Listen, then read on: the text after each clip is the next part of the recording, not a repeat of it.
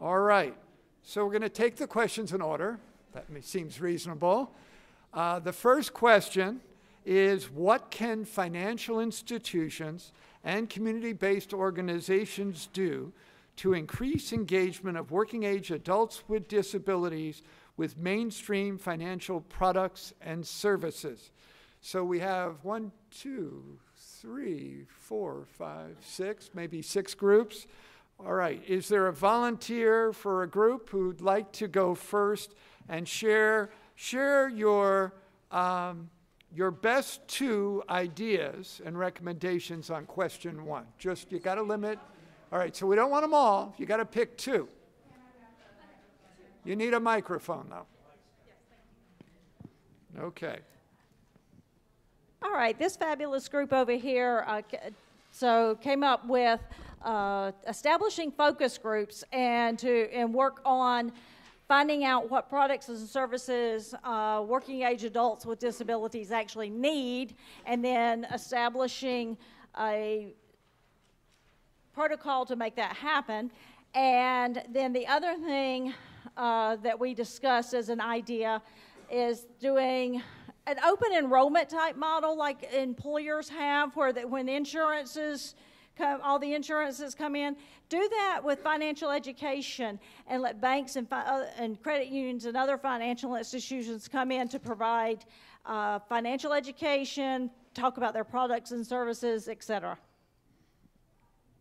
Okay, so I might have missed your first. I get the second one about an open enrollment period with sort of a very compressed but partnership with banks around financial education. What was your first one? The first one was establishing focus groups and opening up the lines of communication between the financial institutions and people with disabilities, but talking to individuals with disabilities and employees with disabilities about what products and services they need, and then addressing that at the financial institution level. Got it. Okay, thank you. All right, do we have a second table? How about, okay, there in the middle of the room? Hold it 1 sec. We got to get you a microphone. Okay. All right, our group came up with some really good stuff, but collaborate with disability organizations to provide information and services. And most important is start educating at the school level as early as possible. The younger the better, so that when they do transition out as young adults, they'll have the financial knowledge that they're looking for. Okay, thank you. And up here in the front.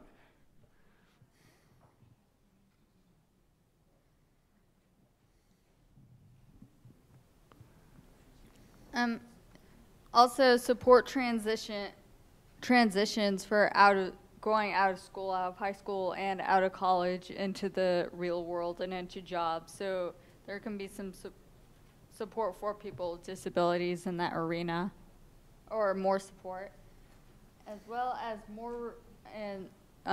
more job fairs for people with disabilities, including, and at some of those job fairs too, there can be other resources like disaster relief and, financial stability. Right, great, thank you. Back here, Lori?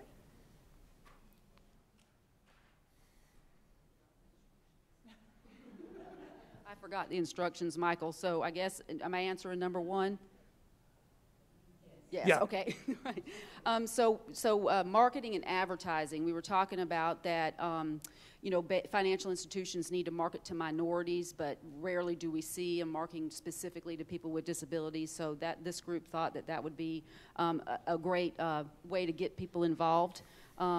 Financial institutes taking an advocacy role, so if they're out there in the community, that they can advocate with people with disabilities to encourage that relationship. Awareness of accessibility. Danny, you did a great job over here with this group. They realized, that there's a lot that they need to think about with accessibility, and are we accessible? And then when they are, that they market that to the disabled community. And then collaborating with a clear intention to support families that have people with disabilities that they love. So all of us coming together today at this financial summit is what we need to be doing and collaborating and not working in silos. Okay. I think there's one more group over here.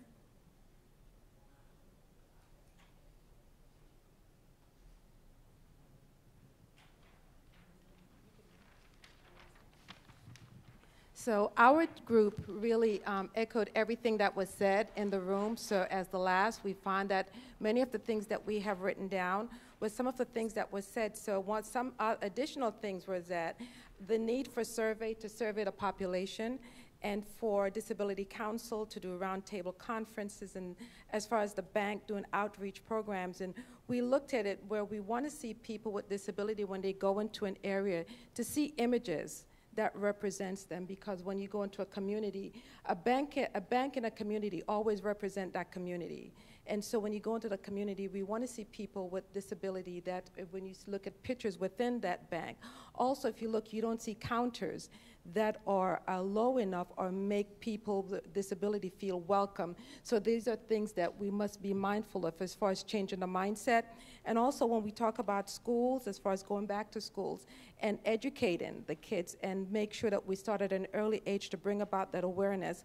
And so we basically want to focus on corporation and getting those companies that are able to finance or have the funding to do advertising or to do PR work, where the knowledge of where people actually knows and have access to information. So it's all about advertising, publicity, and bringing awareness to change the mindset to further the cause. Okay. Thank you. Great. Was there anyone with, not limiting you to your top choices, was there another comment you have before we move to question 2 that you feel wasn't covered by the group? Anyone have an additional item? Yeah, in the middle. Financial institutions need to hire more people with disabilities. Okay.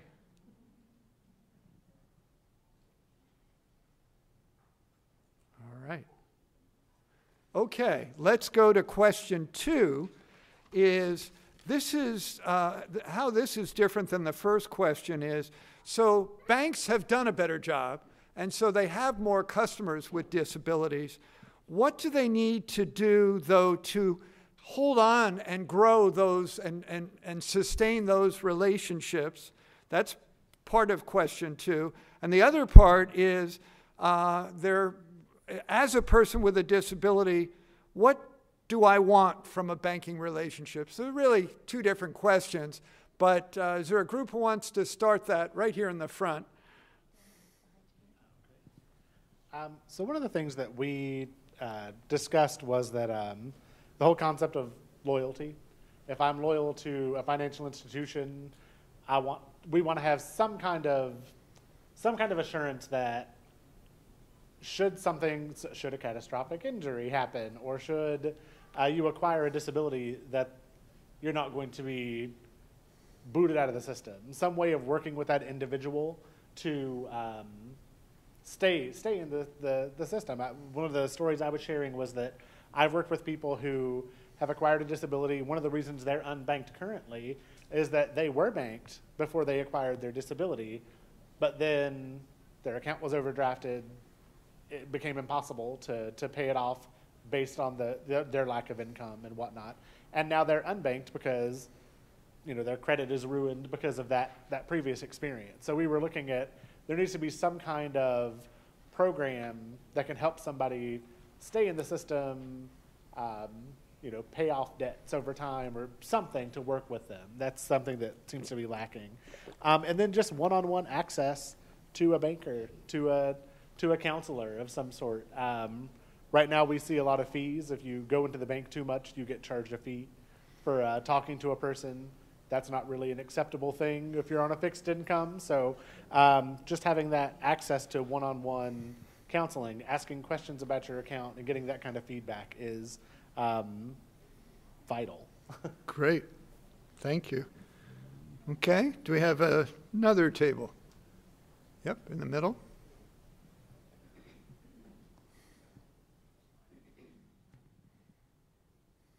The number one core thing we came up with is accessibility.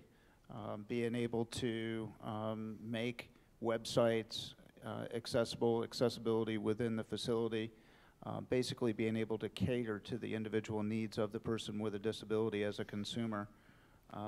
So with that being said, make sure that the technology is constantly updated and set up for people with disabilities. And another thing that we talked about was there's a lot of different products that different banking institutions are promoting. It would be nice to have products that are also catered to consumers with disabilities that are specific to them. Specifically, what was brought up was insurance products. There's a lot of insurance products out there that the banks are offering, but not much when it comes to consumers or banking consumers with disabilities. Okay.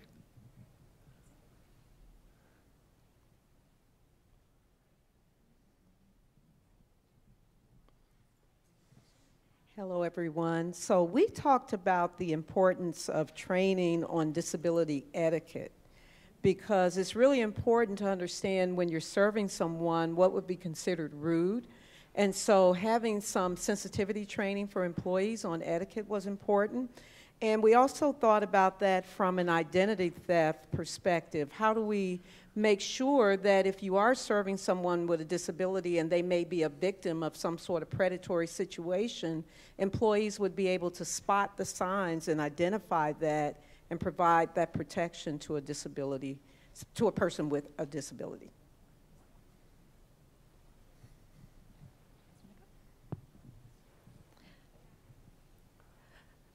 We came up with a couple of things that I think are important. One is to work at creating that culture of inclusion from the top down and make sure that you've got buy-in from upper management and that it does flow on down so you can do those disability sensitivity trainings. And then also, too, designate an ADA or disability coordinator so that you have someone in charge of making sure these things happen. Great. I think we have one more group.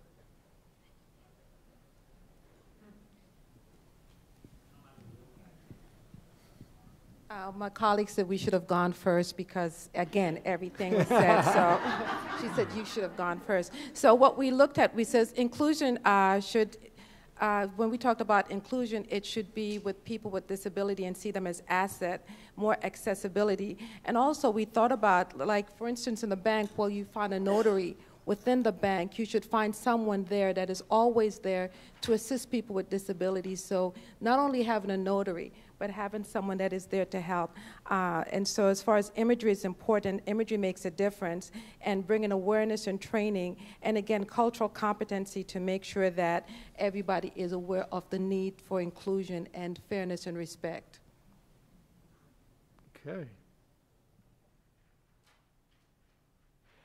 In that last suggestion, I know from summits we did in other cities, they, when asked to come up with recommendations for this question, in several cities, it sounds like what you just said, is they wanted like a rapid response team that if you walked into a neighborhood branch of a whatever bank or a credit union and you hit some barriers, you know, it could be a physical barrier, it could be a communication barrier, it could be that using the ATM, there was some type of physical or communication barrier.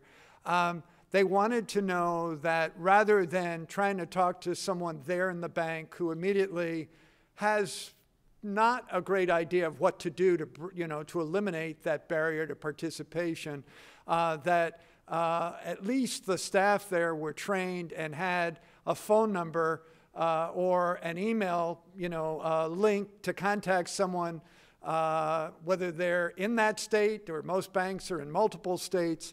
They could immediately, you know, they were there for an immediate, fast response to break down any barrier and have more knowledge in terms of solutions and be able to not be told, well, come back next week or we'll be back in touch with you, but really get an immediate, rapid response. So is that somewhat similar to what you're talking about? We mentioned that in our group, especially if they, we have a sign language interpreter here.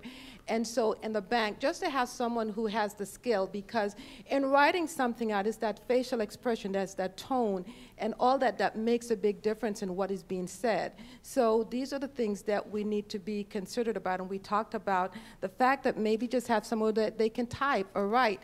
But I wanted it to go a little bit further because I know that the tone and just the inflection in the voice, so we need all that where someone can actually engage the same way when I walk in, I have someone to talk to and have a conversation where each individual can feel a part of that community when they walk in.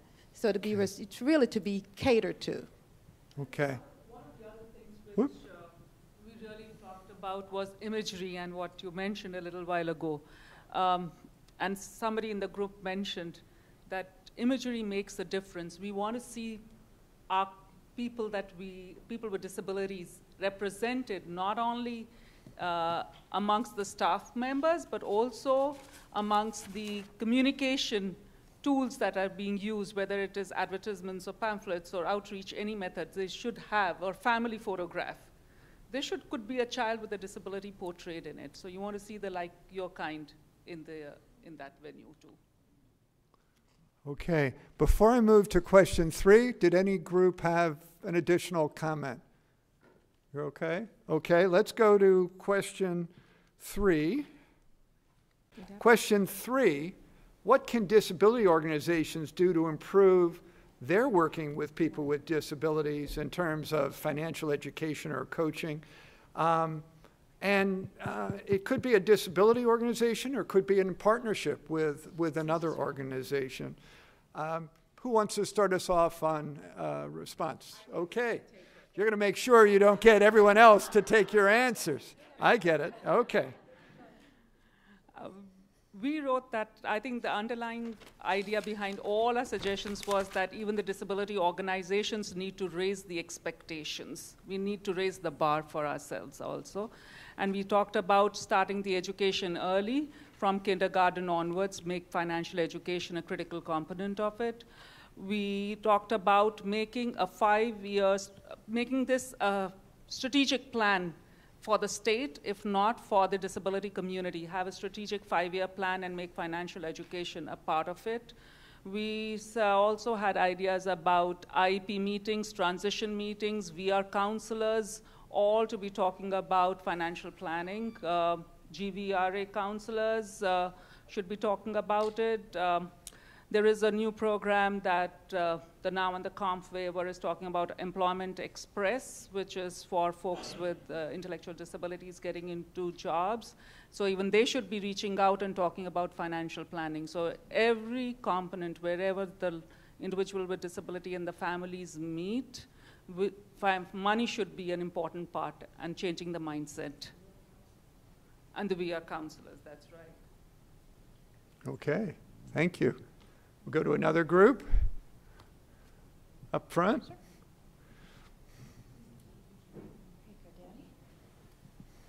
Yeah, so to kind of reiterate the previous group, we talked about including more financial education services in schools, specifically focusing on the transition age, making sure that those resources are made available as early as possible to set that foundation.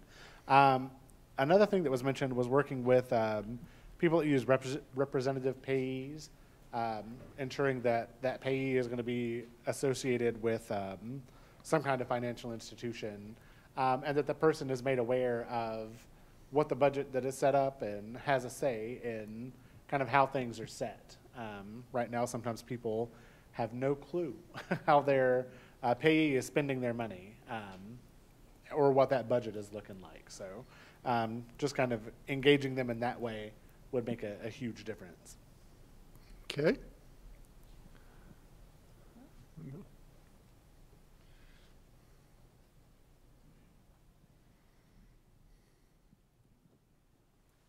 Okay, a couple of things. First off, sign up for a financial education class at a local center for independent living. Go to local bank branches and invite them to come and participate and talk about their products. do marketing and ad placement in disability advocacy magazines of all different types, some for the blind, or like I read New Mobility magazine, so really, getting information out there at the advocacy level through different disability awareness publications. Also,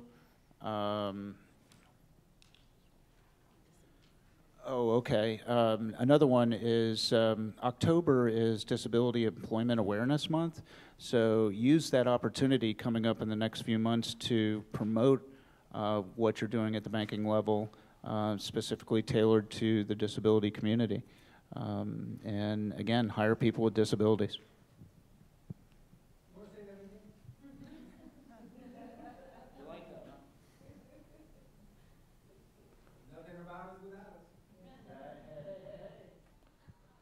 Okay, we talked about, well, there's a reason that the tidal pond places are so popular, because they're easy, they make it easy. So remove barriers for people with disabilities, remove barriers for people like me that don't understand some of that fine print.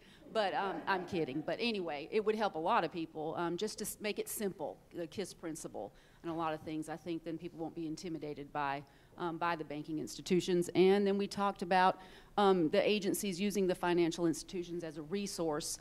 Danny had talked, a couple of people have talked about transition, and GVRA, Voc Rehab. We go to businesses to ask for employment for our people with disabilities, but we can also use you all as a resource to come in and talk about job exploration and what kind of careers do you want, and bring them in to talk about the financial literacy piece. So using the institutions in a way that will educate early on.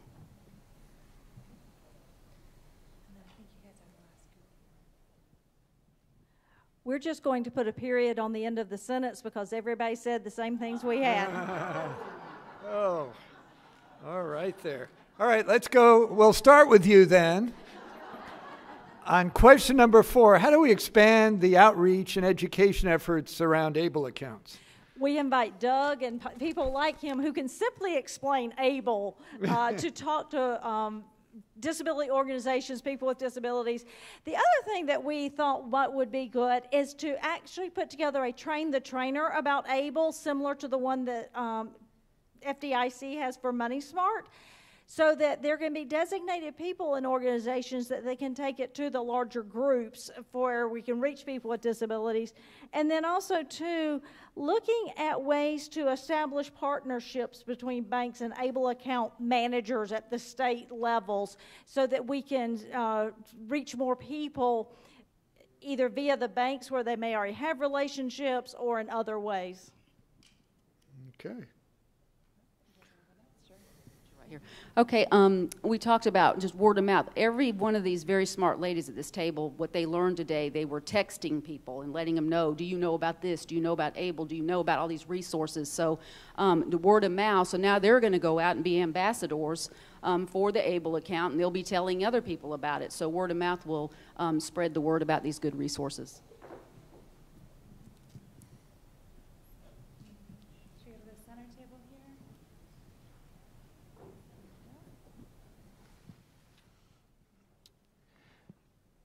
Get marketing materials out into the community. Definitely go even to the local churches, local civic centers. Promote, let's see, where we at here? Yeah, radio and reading services. Do promos on radio for sure. And then do outreach to the universities, do a presentation, orientation, get involved, because students with disabilities transitioning in from high school into the universities need financial aid, so having information about the ABLE program right there would be really beneficial.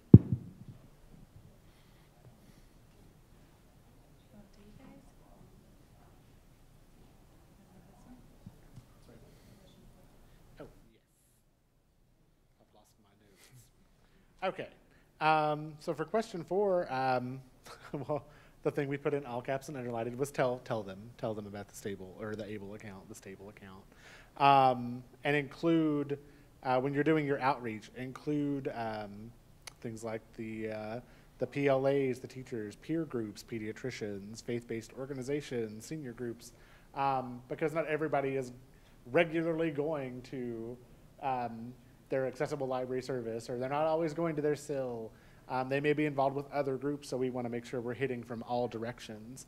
And then the one thing that's kind of underlying all 4 of these questions that we mentioned was policy. There are policy changes that need to be made with a lot of this stuff. So underlying all of these questions and all of these things that we've been bringing up and talking about is there's some kind of underlying policy change that has to happen to improve the inclusivity in the financial institutions, to improve access to the services and products that everybody else has access to. So that was something we wanted to kind of nail in right towards the end, was that policy piece that needs to happen.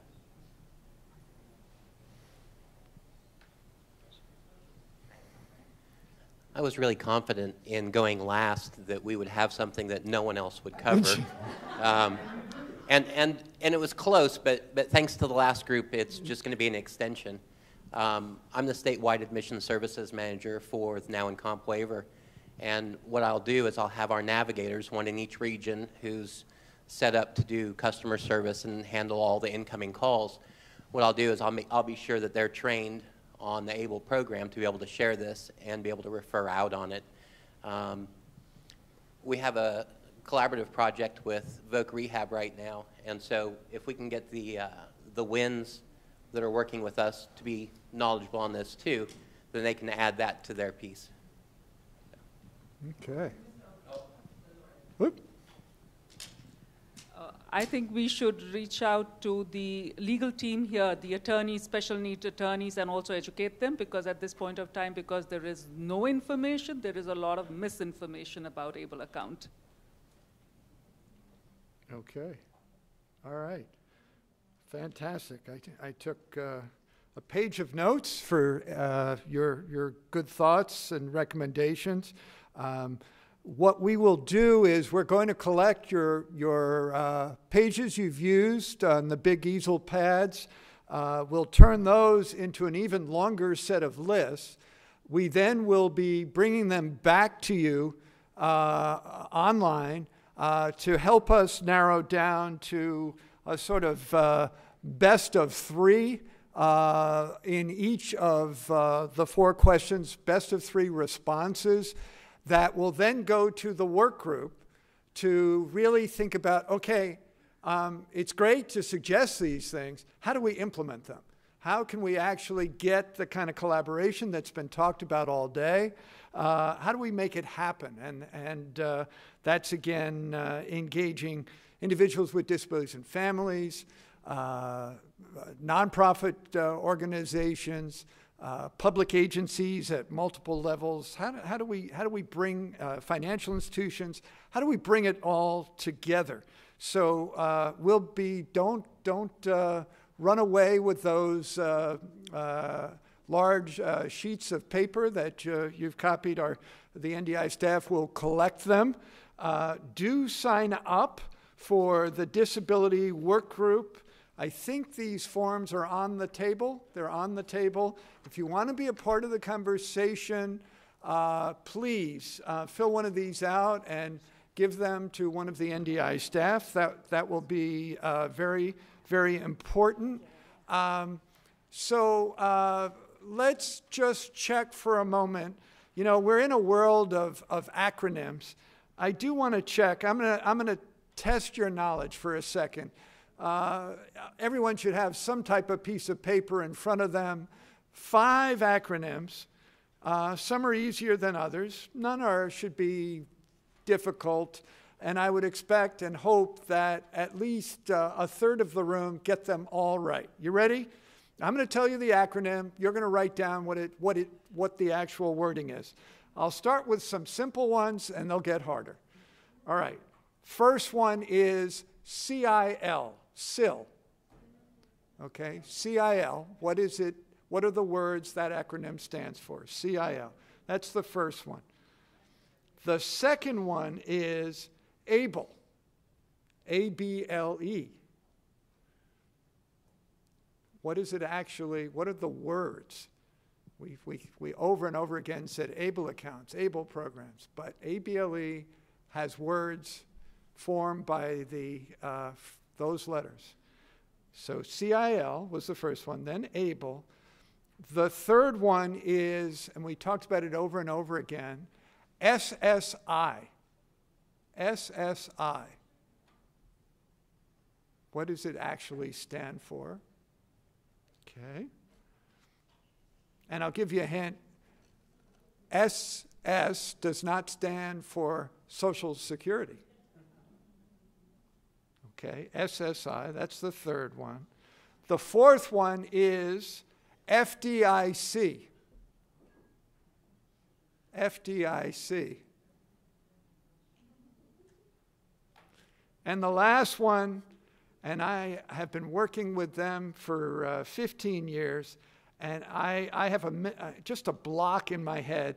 When I try to think of what these letters stand for, I never get it right. So this is the toughest of the 5. SPEC. S-P-E-C. We started the day with IRS, and they talked with us about one of their divisions called SPEC. Rhymes with Fleck, rhymes with Shrek, but it's SPEC. S-P-E-C. Okay. This is like your Final Jeopardy. Pens down. All right. All right. Raise your hand. Don't call it out. Who wants to tell us what the first one is? CIL. Anyone want to raise their hand? I saw this woman over here. Okay. Yes, you? Wait, you need the microphone. The Center for Independent Living? Center for Independent Living. How many people got that right? Just about everyone in the room. Excellent. All right, they get harder, though. The second one was ABLE, A-B-L-E. Okay, a woman raised her hand right there in the middle. Achieving a better life experience. Achieving a better life experience. Correct. How many people got that right? Less, much less. Okay, now you know. The third one is SSI. Any takers? Okay, right up front. Hold it, hold it. Get a microphone. Uh-oh, they're shaking their heads already. She declined. Danny's going to try. Okay. Supplemental support income? Supplemental support income. Did I get that wrong? Did I really get that one wrong? Now you got me confused. Why can't I? Boy, no. Wrong. We got a right answer? All right. We're going to try Barry over here, who didn't have to look it up on his phone. SSI stands for Security Income. Supplemental Security Income. You were very close. I mean, I can keep my job another year? Yeah, you can keep your job. Okay. All right. Now we're going to go the two toughest ones. FDIC. Well, all the way over. Oh, here we go. Okay. Federal Deposit Insurance Corporation. Federal Deposit Insurance Corporation. How many people got that right? Oh, a lot. All right. Here's the backbreaker. All right. Okay. First, before we go to the last one, how many have gotten the first 4 right? Ooh, whoa, only about 5 people in the room. All right. Here's the one to break it all. IRS has a division called SPEC, S-P-E-C. Who's going to tell us what it stands for? Uh-oh, no one. Uh-oh. Really? Okay, Dan's going to tell us again up here. No, he's cheating. Resources that everybody has. And all right, ready? As I find it. Wait, I can't hear. You got to talk in the microphone. It is the Stakeholder Partnerships Education and Communication. Stakeholder Partnership Education and Communications. Who got that right? Yes. All right. Was there anyone left in the room who got all 5 right? Not a 1. No one? Wow. Wow. Okay. Well, try that back in with your friends or organization. All right. Here's your bonus question. All right. This is the double jeopardy question. First, write down how much money you're going to wager, anywhere from $1 to $10 million. You ready? $1 to $10 million. Put down a number. Put down a number. You're ready to wager it. Doesn't mean you have that amount of money, but you're ready to wager between $1 and $10 million. All right. Anyone wagering $10 million? You don't know the answer yet. Oh, we got a few. Okay. High-risk individuals. We're not going to trust you with my Able account, that's for sure. Okay.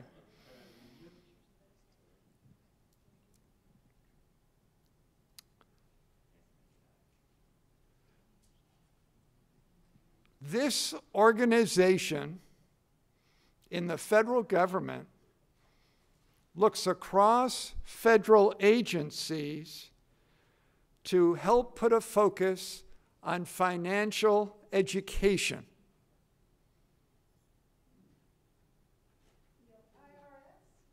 No, you got to write it down. You can't call it out. And I wasn't done. And it rhymes with Shrek and Fleck. No, I gave it away. I just goofed it up. Yeah, I goofed it up. All right, scratch that. Scratch that. We'll do a different one. I really ruined it. I ruined it. The answer was Fleck, which I just told you. It should have been rhymes with Shrek and Speck. And the answer is Fleck, which is the Financial Literacy Education Commission. Okay, forget that. Give me 10 seconds. We'll come up with a new double jeopardy question. Okay. All right, you can wager between $1 and $10 million. All right, here we go. This website has had over 1.5 million visits and is the space you can look at to learn more about all states' ABLE programs. 20 million. 20 million. You're ready. It's another acronym. Dun, dun, dun, dun, dun. Okay, and the answer is? Kevin? National Able Resource Center. Close. We won't accept it. Pam? ABLE-NRC. The ABLE National Resource Center. So ABLE, ABLE-NRC.org. You actually can visit that site and see information about all 30-plus states that have ABLE programs. You can see all federal guidance that has been issued. There are short videos to watch, and there are over 20 webinars archived on every subject you can possibly imagine about ABLE accounts. All right. Well, this has been really a really terrific day to start our conversation. I must say, those in the room, we're the ones who are survivors. Others have left. They don't know what they missed, but we're going to remind them over and over again as we talk with them online or other conversations. What's most important is we don't stop here. What was so outstanding about today is we had representatives for the governor.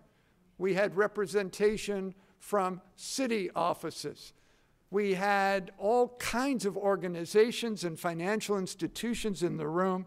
And I think everyone, as I said at the beginning, what are we here to do? We're here to learn. If we could wave a wand and there was one simple solution, we would have done it.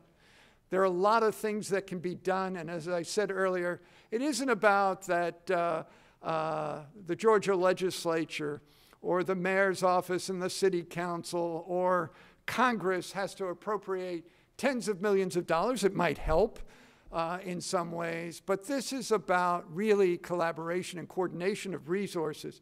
So many things could really happen on a really large-scale basis with more conversations between government, between financial institutions, and the disability community.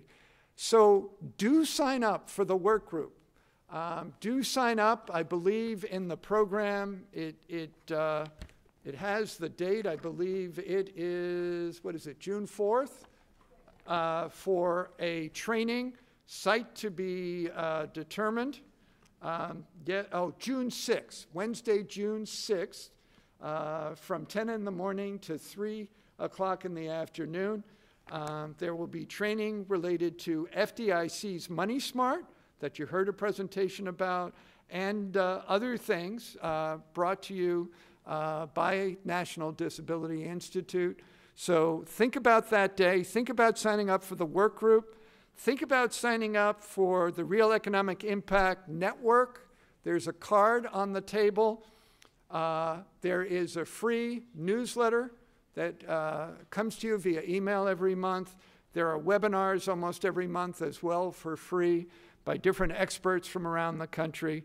Again, visit the ablenrc.org, where there also are webinars every month for free where you can learn a lot more about ABLE accounts. Our call to action is really about not pretending or forgetting about what we did today. It's really about making commitments of who can I tell about things that I learned today? Who do I talk to in my organization that I can influence them, that financial education and literacy is a part of the discussion as we help people in the disability community become employed, make better wages, increase their income, but set financial goals. And think about not just short-term paying the bills, but think about goals that require savings and investing. ABLE accounts for millions of people are now make that possible. And as we continue to push for amending that law, others, millions, will also have that option available. So think about things you learned, think about commitment to action, and engage others, and I hope you will join with us on the work group that's going to follow. I do want to thank again the Shepherd Center for letting us use this wonderful space, and I do want to thank all of the NDI staff for being here, working for months to help put this together, as well as many of you in this room who stayed to the end, who were part of the work group. I think, Mark, you wanted to get our attention, and Mark has something to add. I just wanted to thank you and your team for coming to Atlanta and starting this unified conversation. And I'd be remiss in my job if I didn't say there's a very important election in November. And some of these things that we're talking about that are and need to be, I hope you'll challenge any candidate running for office to understand where we are and where we need to be before you cast your vote for them. Right. Absolutely. Absolutely. So I just want to recognize our National Disability Institute staff in the back of the room are Katie and Brittany. Maggie, raise your hand. Maggie. Who's out the door? Oh, the other Katie. Okay. Katie, the other Katie, who was taking photographs as well. Again, visit our website, realeconomicimpact.org. Visit ablenrc.org and other of our websites. Again, there's so much we can do collectively, so much better than what we can do individually or separately. So thank you. I hope we're getting out to avoid the Atlanta traffic, although they tell me that's 24 hours a day. There is no avoiding the Atlanta traffic, but hopefully maybe by going now, you'll get there faster than by going after 4 o'clock. And thank you all, and we hope we'll be with you on the phone as we start our follow-up work group activities. Thank you so much.